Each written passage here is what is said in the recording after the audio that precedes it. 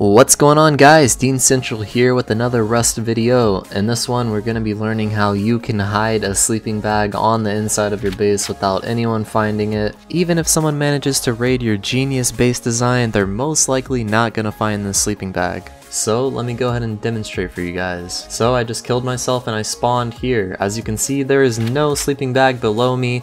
I'll show you where I died, just right over there. And yeah, let me go downstairs and I'll show you guys the very simple brains behind this trick. So coming into the room here, you can't see any sleeping bags right off the bat, nothing up top, nothing down at the floor. But if you fly up here, you will see one sleeping bag sandwiched in between the top of the shelf and the next floor of the base. Obviously you don't have to do this to the roof of your base, you can do it any way that you please.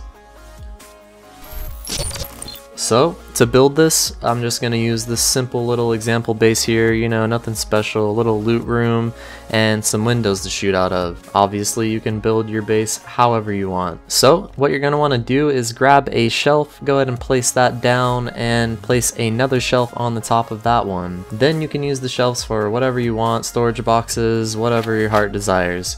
Go to the floor above the second shelf, make sure there isn't a floor here, let me just go ahead and remove that.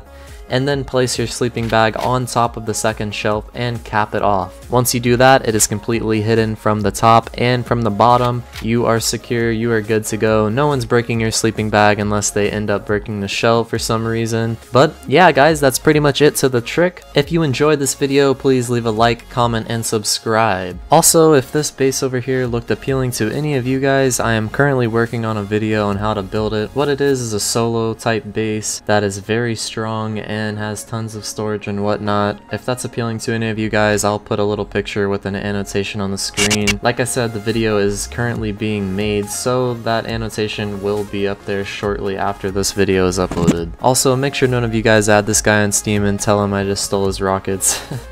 Alright guys, I'll see you in the next one.